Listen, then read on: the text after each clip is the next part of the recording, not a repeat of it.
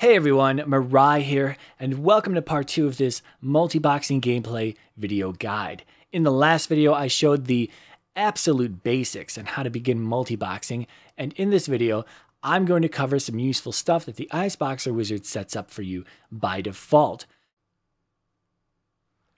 When you want to swap between your characters on the fly, the simplest way to go about this is to just click on the window that you want to change to. But you can also assign a swap hotkey to each of your windows if you'd like. This option is found under each slot of your character set, and there is already a default key combination that's set up for you. By holding down both Control and Alt, and then pressing the slot number, you will focus that character. Now these swap hotkeys are configurable, so feel free to change these to any key combination that you feel comfortable with. As for the global option, if this is enabled, then the key combination that is currently set here will work regardless of whether or not the game window is in focus. So if you've enabled the global option and you're doing something in your internet browser, when you hit your swap hotkey, it will then swap over to that game client.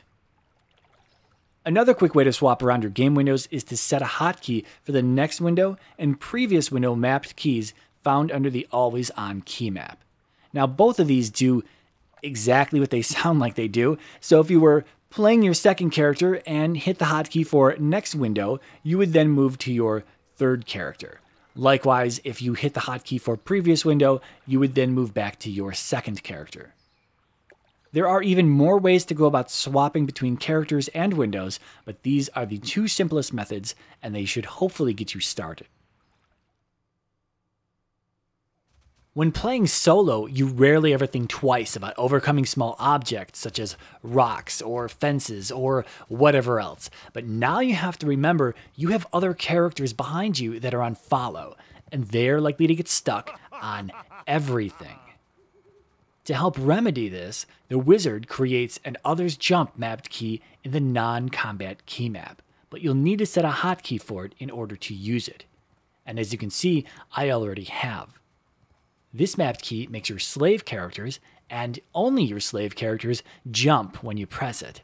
So now when they're stuck on a railing, or a rock, or a fence, or any other object, you can quickly get them unstuck.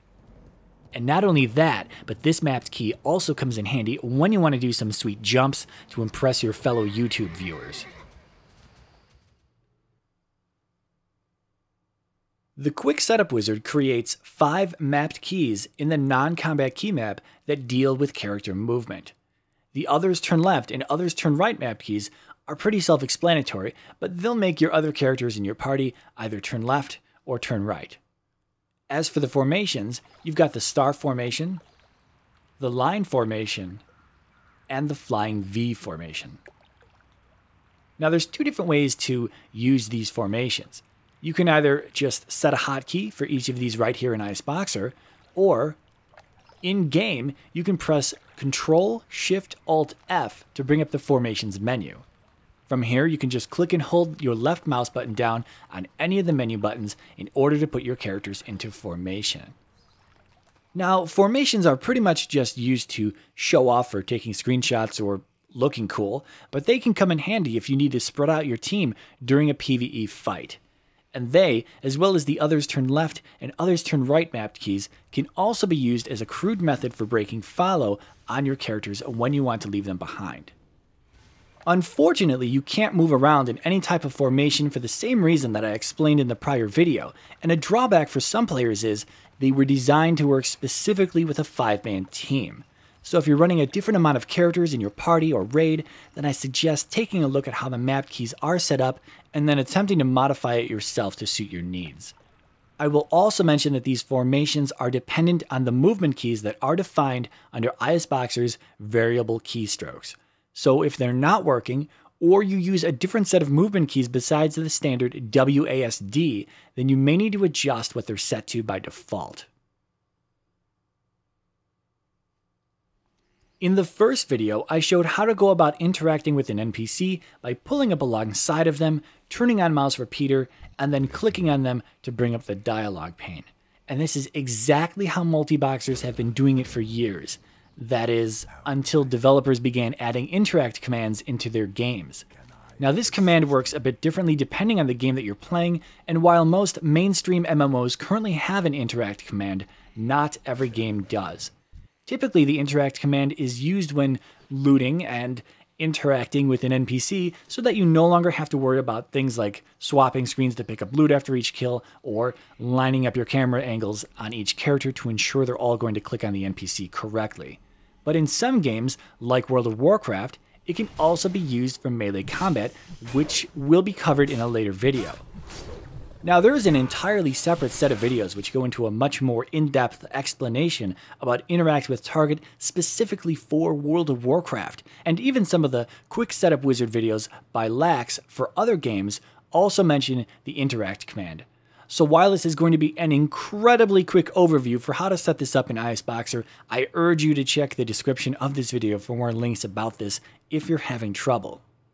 So first, you need to set a key binding in-game for interact with target. In World of Warcraft, this is not set by default.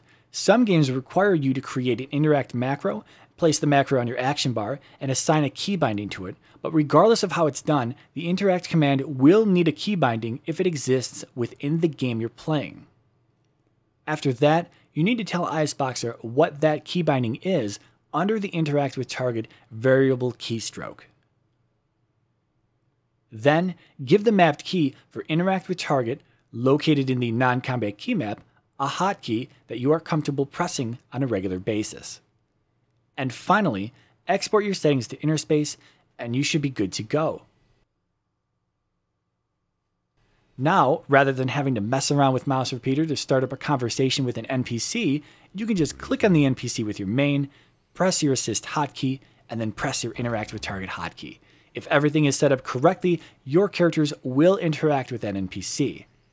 Just know that you will still have to enable mouse repeater to navigate through the dialog panes. I mentioned in the first video that the Quick Setup Wizard in ISBoxer will set up 1 through equals on your keyboard's number row to automatically broadcast to each of your characters. Now, I think it's safe to assume that most players will eventually want to branch off from those default keys, and the easiest way to make this happen is to use ISBoxer's Mapped Key Wizard. First, you'll need to choose a key map that you'd like to add new mapped keys to, and I'd recommend any of them except for Always On. Then, you'll need to choose what type of mapped keys you'd like to create. When expanding upon the default key bindings of 1 through equals, you'd likely choose either the straight key broadcast or assistant broadcast options depending on the game you're playing. And finally, begin adding the other keys that you would like to use by clicking in the top section here, and then pressing the keys on your keyboard or the buttons on your mouse. If you need to change the target of these keys, or when they're activated, you can do so below, but when you're done, hit finish, and remember to export your settings to Interspace. If you need further assistance with mapped keys and the Mapped Key Wizard, there is a separate video which goes into more detail. Check the description for a link. Now, if you've chosen to use the green menu overlay, this method will still work for you. But if you want to specifically create another row of menu buttons, then again, please check the video description for other existing menu videos that will show you how to do that. Well, that's it for this video. And in the next video, I will be covering a handful of tips that deal with questing while multiboxing. Thanks for watching, guys. Mirai out.